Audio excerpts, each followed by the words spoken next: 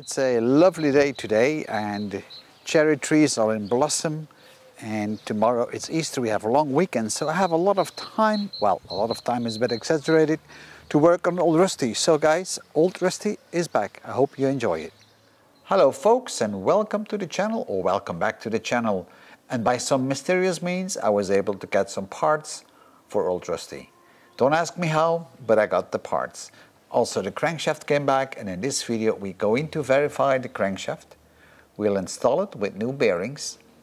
We'll connect the con rods to it, and we might install the timing chain and then get everything nicely synchronized.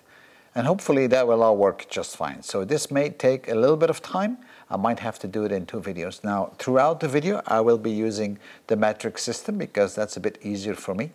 But of course I will have the conversion on the screen for my American, UK and Australian people that use the non-metric system. Although I'm not too sure about the Canadians, you might be using the metric system. Anyhow, let's take a closer look on the crankshaft. Here is the crankshaft. The machine shop had to take off 0.25 mil to get everything cleaned up. And they did a real good job, I have to say. The main journals are now 49.75 millimeters, and they used to be 50. The Conrod journals, they are now 47.75 millimeters, and they used to be 48. So that means that my crankshaft is now undersized. The real question now is, do we trust the machine shop? And my answer is no and yes, but I will double check if that's true what they said. If you're going to measure the journals, we are going to need a micrometer, and this is a micrometer between 25 and 50 millimeters. So the first thing we need to do now is to calibrate the meter, and that's why you have these little blocks here. Now don't drop these. This little block right here is a calibration block, and as you can see it's listed 25 mil. So we need to put it in between those 2 points, then adjust the vernier, and then it should indicate exactly 25 mil. That's how you know that your micrometer is properly calibrated. So that's the first thing we will do right now. I just clamped the micrometer gently into a vise, and I have some cloth to protect it.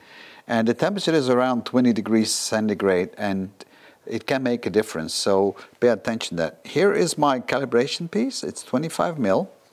I'm just going to stick it in between, and then I'm going to turn until it is caught. And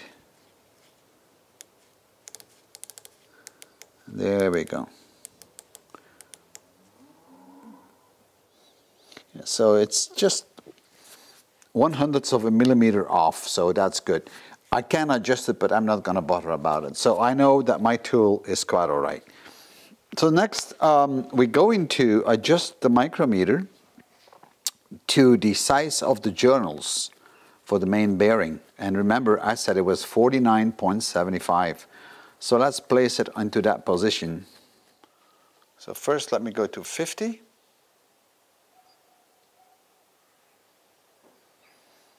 Now this is 50.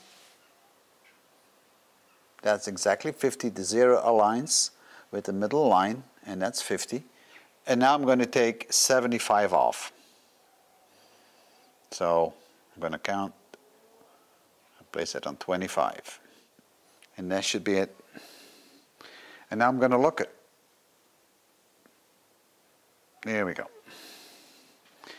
And now we should be good to start measuring the main bearing. So now let's try the micrometer and see how good that fits. And this fits just perfect, as you can see. Okay, so let's check the second bearing. And that fits just fine. Yep, and then the last one, and that's about the same. So we are good. I've checked all 3 main bearings, and they are exactly 49.75 millimeters, so the machine shop did a good job. And now it's time to check the journals for the con rods. Now that is not the same dimension, that is 47.75, so I need to adjust this. All right, So let's check those.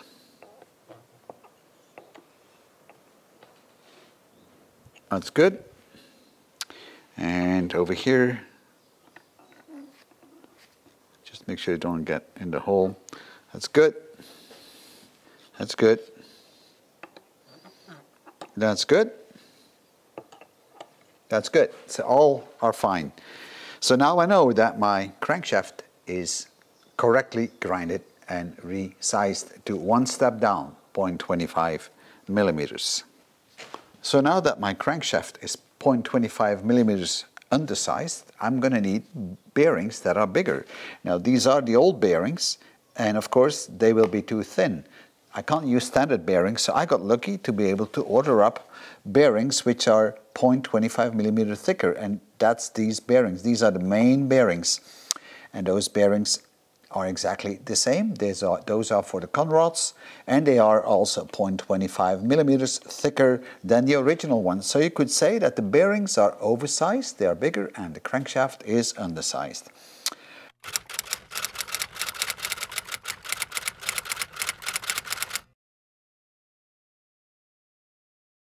Now, before we can fit all these bearings, we got to make sure that the bearings are right, because there is something really important that we need to look at, because bearings have to have a certain play on the crankshaft. And if you don't have that play, you have a major issue. And let me explain you why.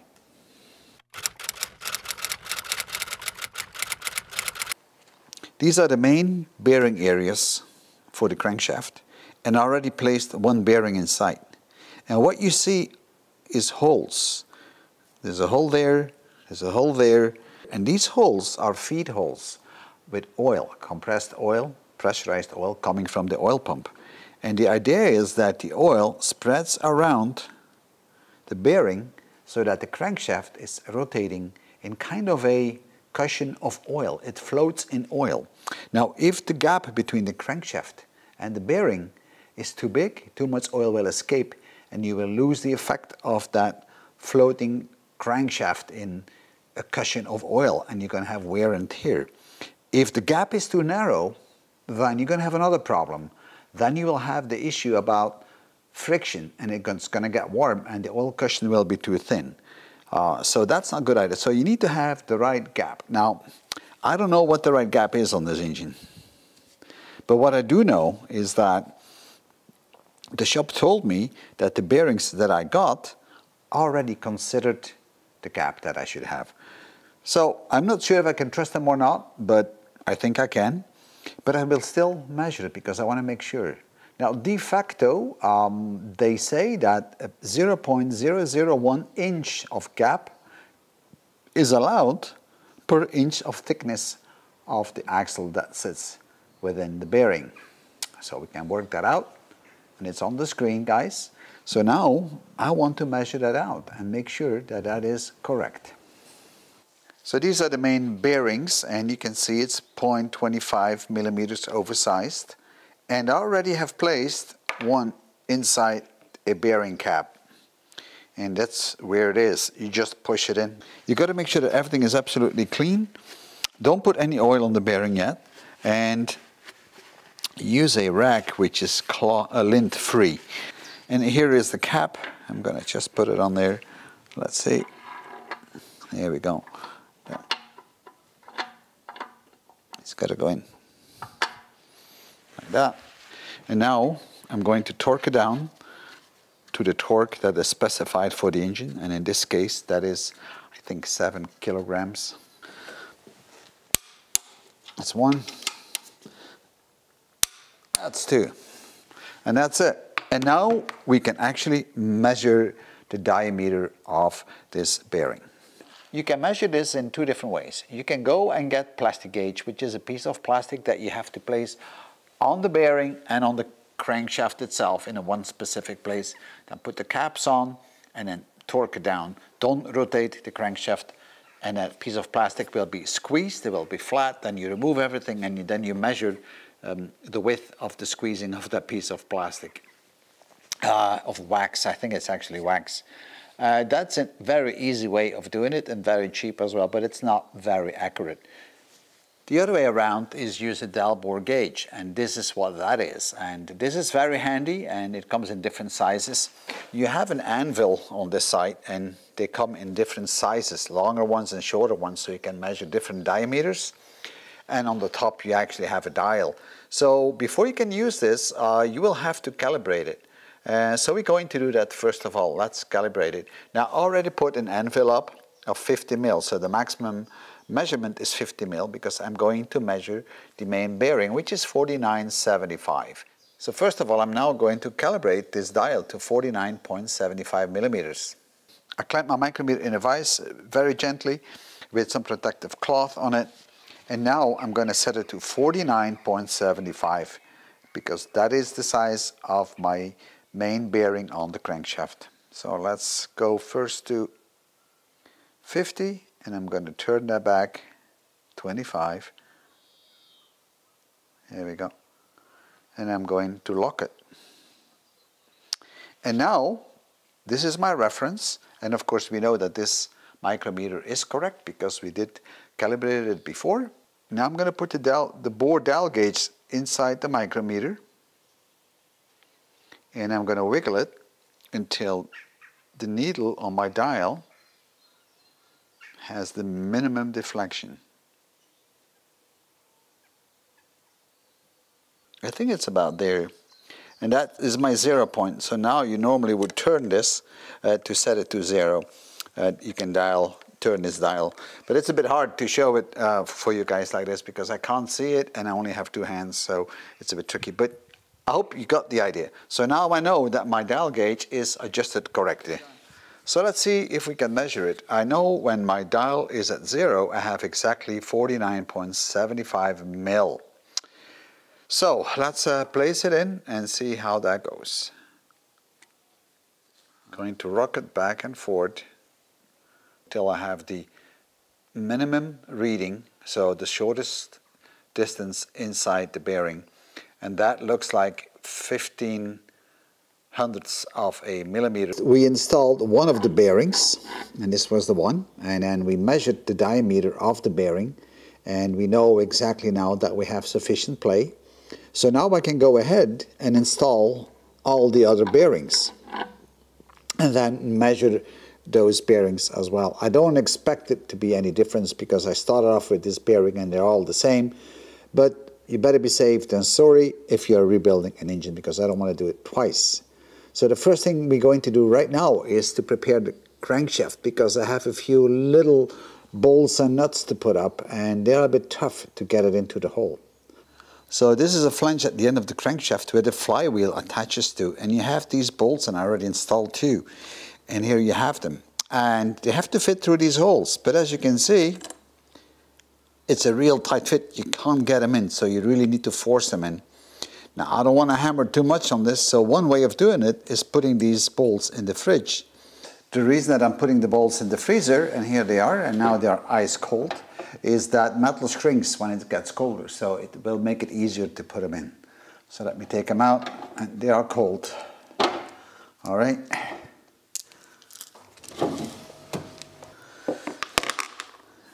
So I'm going to put a bit of oil on it, and also on the bolt,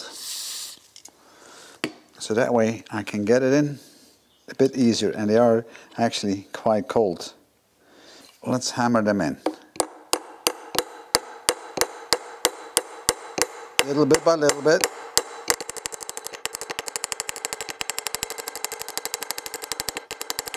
And that's it. And now we do the remaining ones.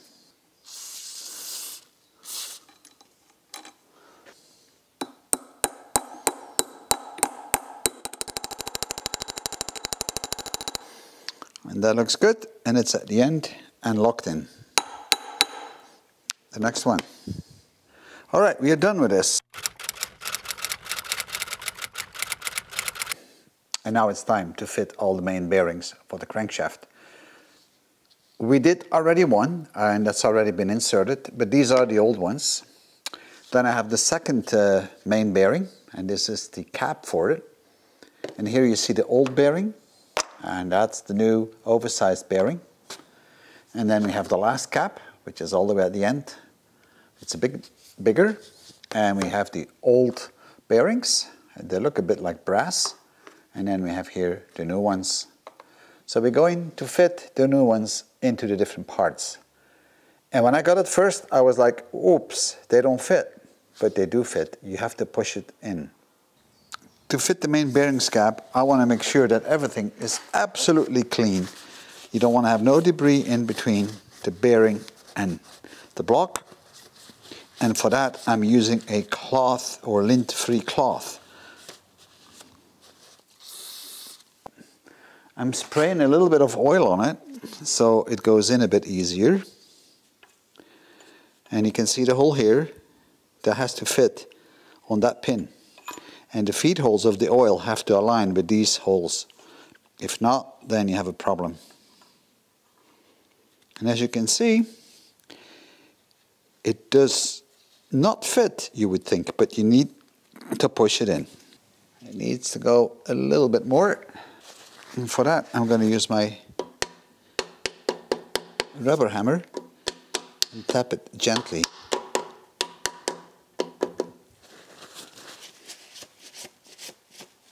And now that is in as it should be. You can see those two big holes here, those are oil feed channels. And if you look on the bearing, the holes are not in exactly the same position.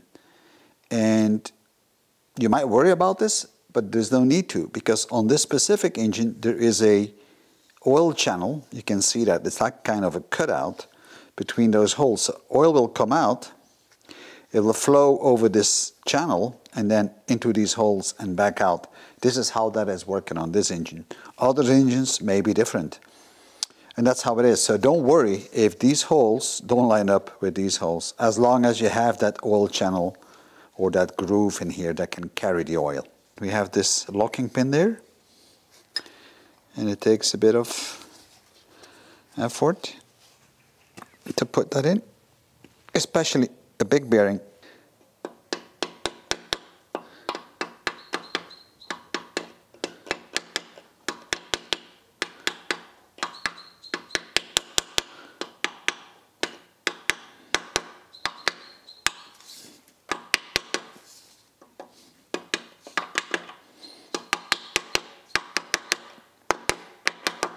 There we go, and it is in place.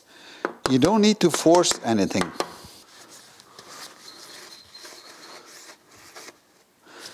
Now what I'm going to do now is oil these guys. Now I'm going to fit the bearings into the caps. And I want to make sure that everything is absolutely clean. There we go. I'm going to put some oil on it. And also make sure that the cap is clean. And make sure that the cap is fitted in the right way. You see that? There's a hole in the top there. It has to be on the right side. Now I know where it's supposed to be because I checked it on the block. But you have to make sure if you do something like this that it's in the right place, because the channel has to line up with the part that you have already in the block. If it's not, then you have a problem. So that's something you need to pay attention to. Now on this one there is no guiding pin, so we can just maneuver it in and then gently tap it in. And I mean really gently.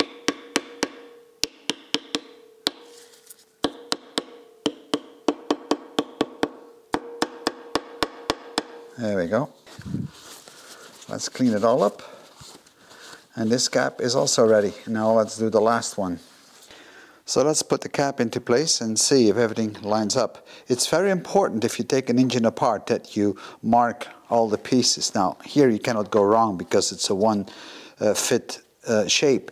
But sometimes you can move the cap back or forward. And sometimes the caps are just broken off things and they are lined before. So you got to make sure you put them back in the right order.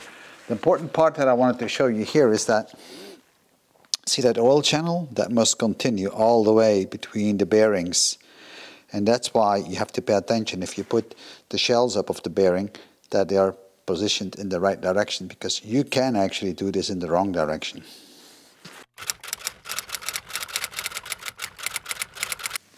So now we're going to try to fit the crankshaft, and I have to be very careful.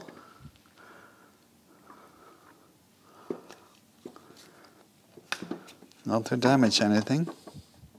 The bearings of the push rods are in the right place, so I got this one in. So that looks good. Everything is kind of free now. And now that should be good. So let me put some more oil onto it. So now I'm going to put the caps up and see how it fits. And of course the caps have to go in the right direction.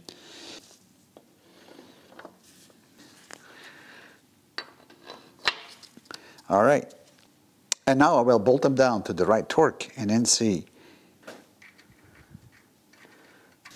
Now I'm going to lock down the caps on the torque that they're supposed to have and have a check on the crankshaft how it feels. I haven't connected the conrods yet because it's too early. I still have to check the lateral play of the crankshaft, and for that I have to put some shims in the front. They are not in for the moment, but that's the next step we're going to do. But first of all, I want to see how the crankshaft feels when everything is torqued down. Although we did measure everything, I still like to feel things if everything is all right. So torquing it down to 7 kilograms or 70 Newton meters. That's one. That's two.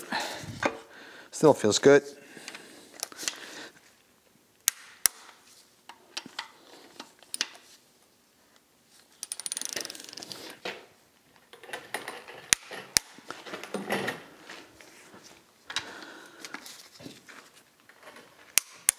All right.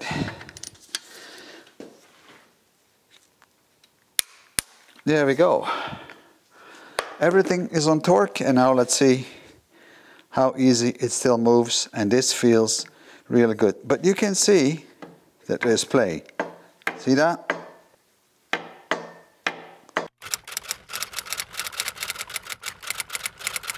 And as you could see, the lateral play is the movement of the crankshaft from the left to the right, and that play has to be reduced, and therefore we'll need to adjust it with a set of spacers or washers of a certain thickness. So I'm going to start with a 0.5 mil spacer, and then we'll mount it on the front of the motor, and let me show you first of all what these spacers are. Now adjusting the play is with placing washers onto the crankshaft. And this is a 0.5 mil, and these are smaller ones, and they're getting real thin. And depending on what you measure, I may have to add or remove them. But I will start with the 0.5 mil because that's the standard washer. And when I say mil, guys, I mean millimeters, okay? All right, but you need a tool for that. You just can't put it up like that. And that's the tool we're going to use. A dial to measure actually how much the movement of that crankshaft is if we push it back and forth. So we'll need to mount this onto the block and then measure it. So let us assemble everything, but first of all I'm going to show you where you need to place these washers on this type of a motor. Now this engine is the same, or the motor is the same as a traction avant from a Citroën, so it is the same methodology. This is the actual crankshaft, and you have kind of a recessed area here, and that's where this washer is going. And now we need to put the sprocket up and then bolt down the pulley, tighten up the nut, and then we can measure the actual play. We may have to adjust the washer if that is necessary. So I'm going to leave this on already, and I'm going to mount the following parts. So before we install everything, let's clean everything up so we have no debris on it, because that wouldn't be very good. All right. Give it a bit of oil so things are sliding a bit better. First of all, we're going to put up the washer or the spacer. Then we have a bigger locking ring, or whatever we want to call it. And we got to make sure that the spacer in the back is in the right place. Then we install the sprocket for the timing chain. Now I'm not going to put the dandruff in. There's an opening here for that, but I'm not going to do this. You notice this is a loose sprocket. But I'll talk about it later. Now we put this ring up, and then finally we can put the pulley up. There we go. And then we're going to tighten it down. I'm going to lock it down.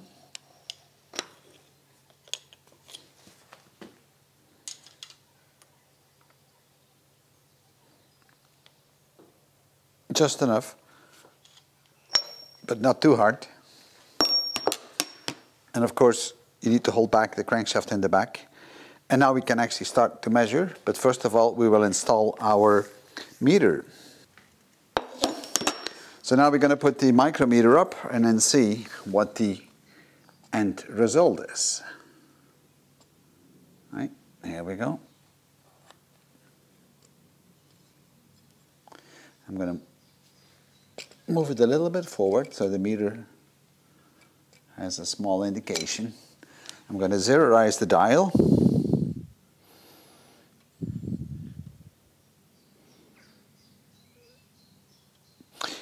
But first of all, I'm going to pull back the crankshaft to the back. Alright, now it's pulled back. I will place the dial on 0. Now I'm going to push the crankshaft forward with the lever, and we're sitting at around 10. So that is 0.1 millimeter, and that's within limits or within spec. So far we mounted the main bearings, we made sure that the play was right, that the crankshaft can rotate freely. We also checked the lateral play, and that we adjusted with some shims or some washers of a certain thickness. That's now within limits. And now it's time to install the con rods. And this is the half bearing set that we're going to use for the big ends. See, and at the inside they look quite clean. On the outside they look a little bit tacky, but that's all right. And the caps are labeled. See that? I always label my caps. This is number 1 facing camshaft. I've done it for all the caps because that's important that you install those correctly. So I'm going to clean up things, I'm going to oil things, and then we'll mount it. So first of all, make sure everything is clean, okay? I already fitted the half bearing on the big end. I'm just going to put some oil up. I like everything to be oiled before I put things together, because it's going to take a while when the engine is running before we're going to get oil in all these areas. So now I'm going to try to pull that piston up without really damaging anything.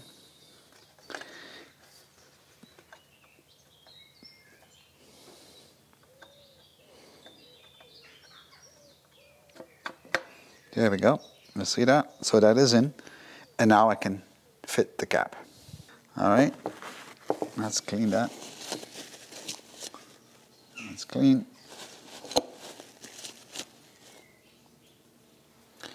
Put a bit of oil on it.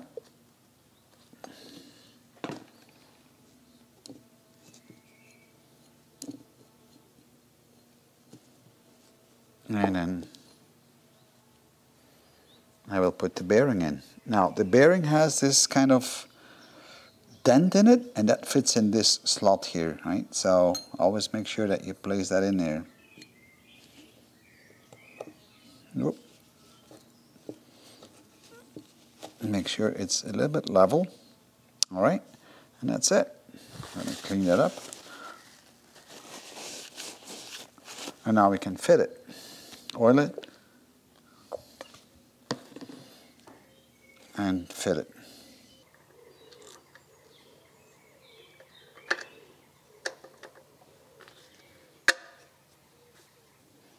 Okay, so a locking tab and the bolt.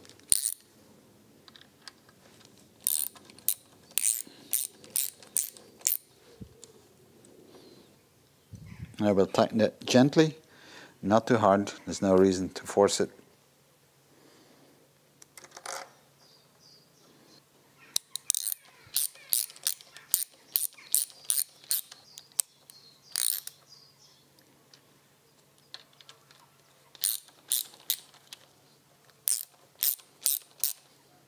I will tighten everything at the end, but not right now.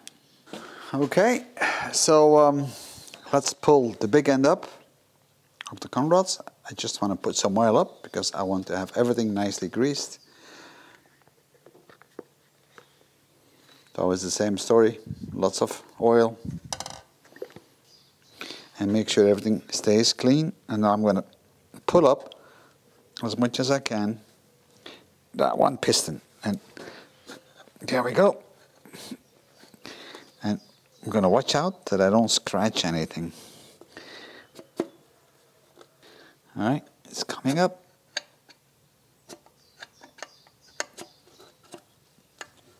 Okay, here it is. It's not really good to use a paper towel. You should use a lint-free cloth for this. Oil again. And I'm putting the cap up in the right direction. Remember, number 2. Here we go. Now it's fully in. Locking tabs up. So I can bend it over so the bolt can never move.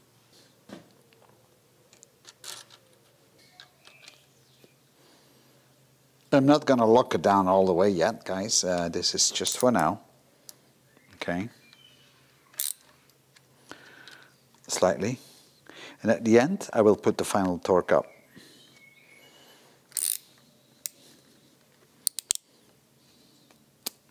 Just want to keep these locks a bit in place.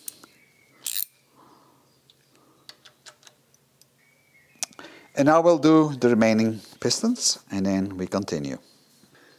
Okay, so we've got all the con rods connected to the crankshaft in the right positions. We haven't bolted them down to the right torque yet. That's still something we need to do. We'll do that in a few minutes. Then we lock them with those little metal plates, and we still have to put locking plates on those main bearings as well. So that's another thing we're going to do. But first of all, I'm going to oil things, and I'm just going to give it a little bit of a spin because I'd really like to see how this is working.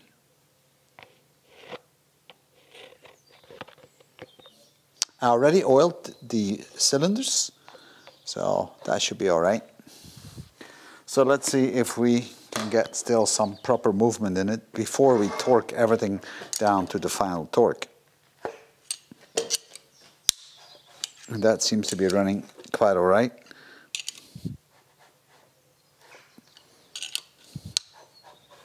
All right. That feels good.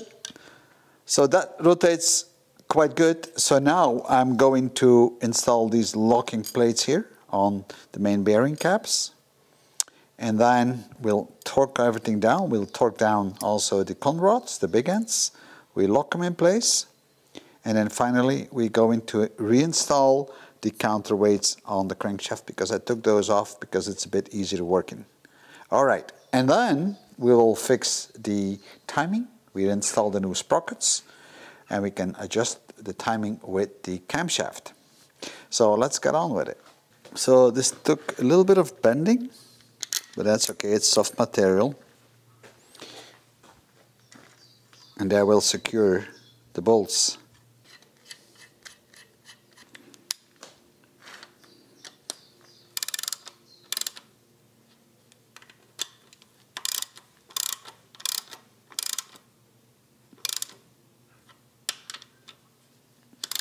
And now let's torque him. And we'll torque him down to 70 Newton meters. But I think I said that already once before.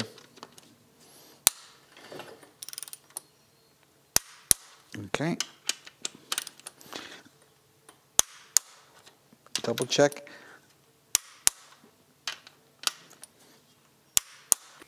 And here comes the favorite screwdriver, or the famous screwdriver.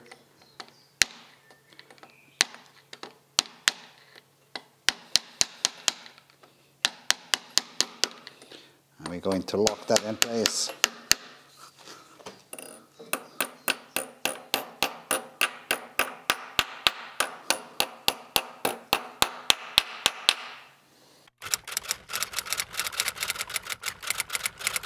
These are the counterweights that go on the crankshaft. This is number 1, 2, 3, and 4. They are numbered. You can actually see that in the front. And even the parts that go with it are numbered. So now it's time to mount those. So this is the first counterweight, and we're going to install it on cylinder number 1. And you got to make sure that you install it in exactly the same way as you took it off, like this. Yeah. So now let's do number 2, but first of all I'm going to spin around the engine ones and see if everything is all right. Should be, but you never know.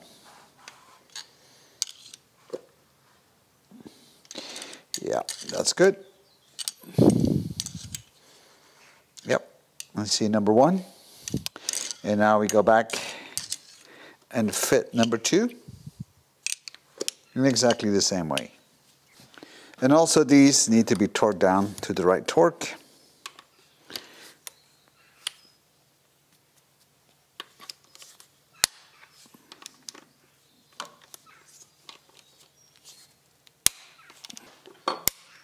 All right.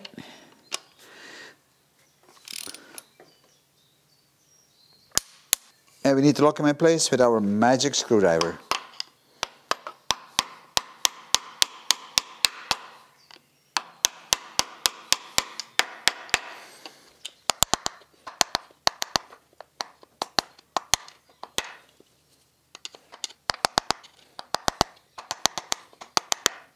And now it's time to torque down the big ends to 40 Newton meter or 4 kilograms.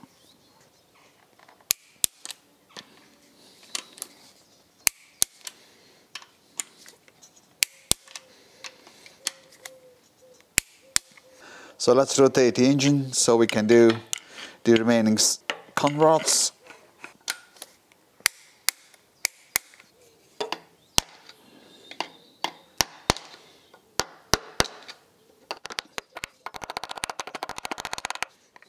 Now with everything torqued down, I just want to see if everything is still movable and still rotates, and that feels good.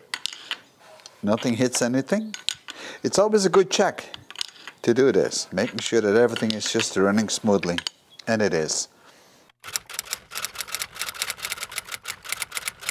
The timing from the crankshaft to the timeshaft is with sprockets, and they are outside the engine block, and that's why you have kind of a little oil sprinkler here, and that's the one I now need to take out and make sure that this little hole is actually open. We're going to blow it out. I can feel it, so that's good. The synchronization between the crankshaft and the camshaft is provided by a double chain. So we have a small sprocket and a larger sprocket. The large sprocket is sitting on the camshaft, and that is twice the dimensions as the small one, which is sitting on the crankshaft. And that's normal because it's a 4-stroke, so you have to do 2 full rotations of the crankshaft for 1 rotation of the camshaft. The funny thing on this engine is that we have no chain tensioner at all. So that's pretty awkward. But that's what it is, and the chain is not running in the block. I think I said that before. It's running outside the block. So we're going to replace this. Now I looked on the sprockets and the teeth are a bit sharp. I think they're a bit too sharp, so the sprockets are worn out. The chain is also fairly loose, and you'll see that when we do a little chain test. Then it's an easy test, you can check a chain. The point is, if you're going to change the sprocket, you might as well change the chain. That's best practice. Never change one. Always change it as a set. So let's start doing that, and then we will actually check for the proper adjustment of the timing, because everything has to be properly timed. So let's take that off. I just placed it on to show you guys how it fits, and we're gonna start looking now at the new parts. You might remember in a previous video when we installed the camshaft that we mounted everything with the old parts, and this is the pressure plate, and you can see it's a bit worn out. It's not too bad, but at the end I decided to get it replaced with a new type, and here it is. This is the new one. I think this is going to be a bit better, so let's install that, and then we continue with installing the sprockets.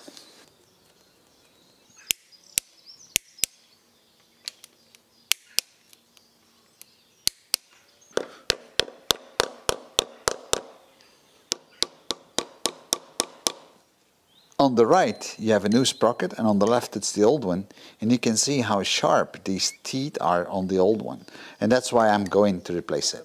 So the sprockets are going to be replaced. These are the old ones, these are the new ones.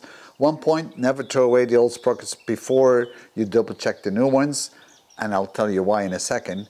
And then the chain. This is the new chain, by the way, and checking the chain is easy. Just try to squeeze it in and out a bit and feel how much play you have. That's an easy test for a chain. This is the older chain and I have a lot more play. It feels a lot more loose as well. So you can feel the wear and tear on that. This one is a lot more stiff. I can just feel that. So we're gonna fit new chain and new sprockets. But now, first of all, we need to make sure that the markings on the sprockets for top dead center and for the whole synchronization of the distribution system is still showing up on the new sprockets. And guess what? It does not. On the right I have the old sprocket, which fits on the crankshaft, and there is a marking there. There's like a little indent and I marked it with white. Now the new one has no marking whatsoever. So I will have to put that mark up on the new one at exactly the same place as the old one. So that's the first thing we're going to do. And I have a similar problem with the sprocket that fits to the camshaft. Old sprocket with the marking, new one without the marking. And to do the correct marking, I'm just going to place them on top of each other, align them where the Dandorf goes in, and then look from the top and identify the exact teeth where I have to put the marking up. Let us align it, and I think this is about right. I'm looking straight through here that the Dandorf slot is exactly the same, and now we should have a proper alignment. We do, and now I can mark the teeth underneath, and I'm going to mark it with a white pen, and then we'll drill a hole.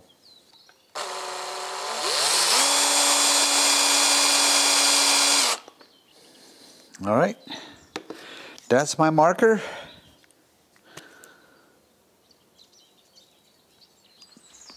So let's start to prepare this, and first of all I will put the Dandorf in.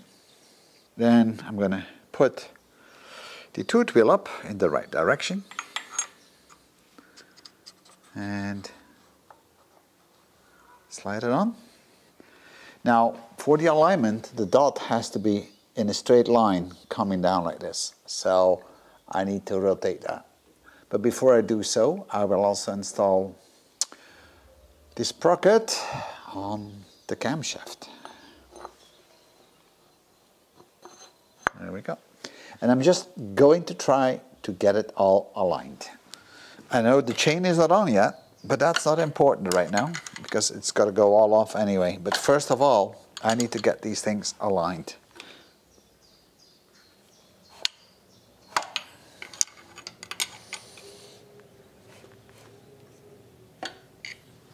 Now let's see.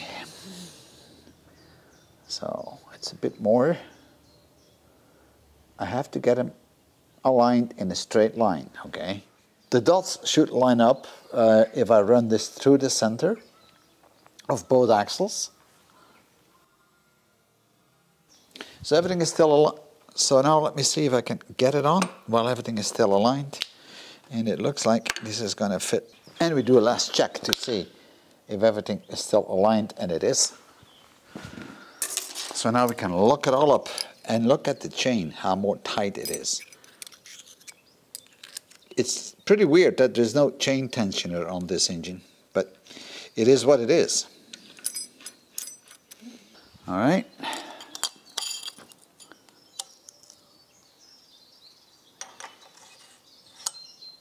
And then of course the big pulley, but for that I need another Dandorf, which I don't have for the moment, so I have to order one.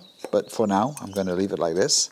I flipped the engine over and I haven't done all the torquing, but the first thing I would like to do right now is to see if the timing is right. And it's going to be a very rudimentary test. I've put the two push rods in already and the followers. They're sitting on the camshaft, and we'll check on that. The first one here, that is actually your exhaust. This is my intake.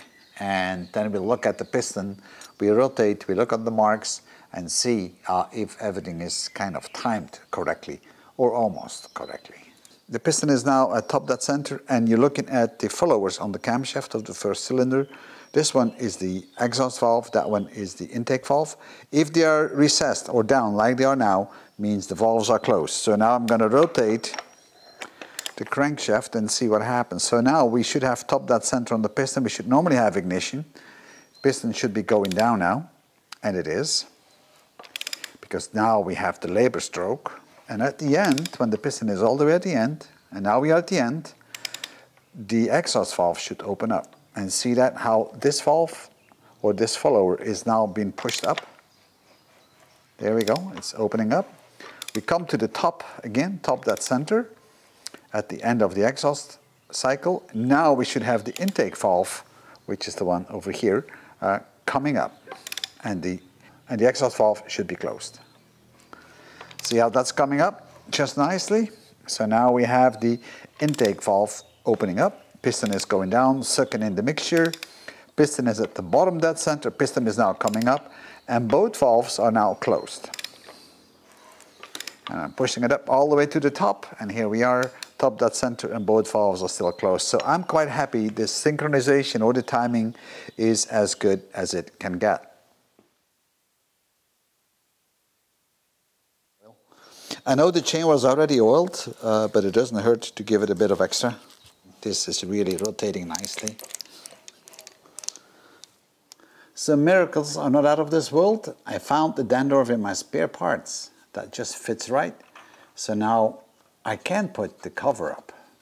And this is the seal that will go on there. Now for the cover, I had to make some washers for that, and these are nylon washers, because otherwise I may have some dripping oil coming out of it, because this is going to be a bit greasy always. And the manual, or at least the manual I found on the TA, said like you have to put some seal on it, some hermetic they call it, but I'm going to use some nylon washers on that. So now let's see if we can get this all sorted out and put it on there. All right.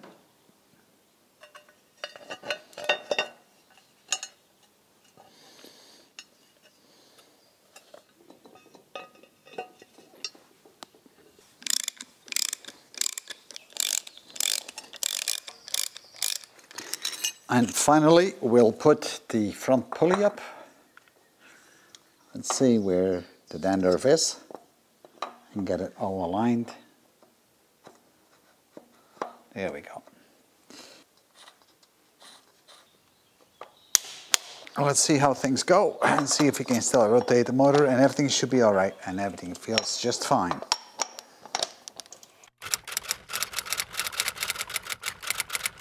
So this is about the last thing we're going to do on this block for this video, and this is mounting the oil pump. And this is the oil pump, and it is important that the oil pump is mounted correctly, because this shaft that you see here is also driving the distributor. So we've got to make sure that we mount this correctly. Now the slot that I have right here has to be in line with the block, so parallel to the block. And I have to place the first cylinder to top that center. And then we can actually slide it in. So I'm going to put that in. I kind of pre-positioned that already, so it's a couple of in and out times to get it right, because of this pinion here. Things will turn when you put it in, but I think this is about right for the moment, so I'm just going to slide that in, and that feels good. Let me check below, and that is aligned. So I'm just having my finger in the bottom side here where the distributor comes, and I can feel that slot being all right. So now I just need to hook everything up, and then we should be good to go. And this is the locking bolt for the oil pump, but I got to make sure that it's sitting in the right place, because there's a cutout in that shaft, and I think that's where it is. I can see it.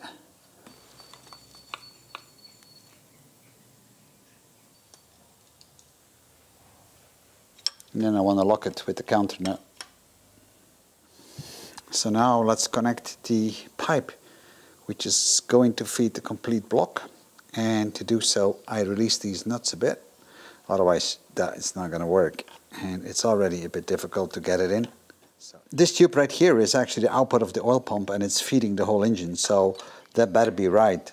Otherwise, we may be in deep trouble.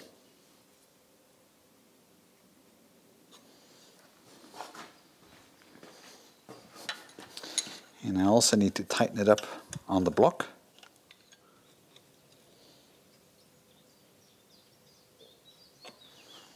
And now we will lock the pump onto the shaft. And now I should be able to put a cutter pin in. And this is going to be the last thing we're going to do, installing the filter, and more specifically the oil filter. And it's a bit awkward because this vehicle doesn't have an external oil filter. It's all built in. And it has multiple mazes, as you can see. That's one. That's another maze. And each time you have to clean up the oil filter, you have to take the carter pan off. Now that's a bit insane, isn't it? But that's the way it is. So.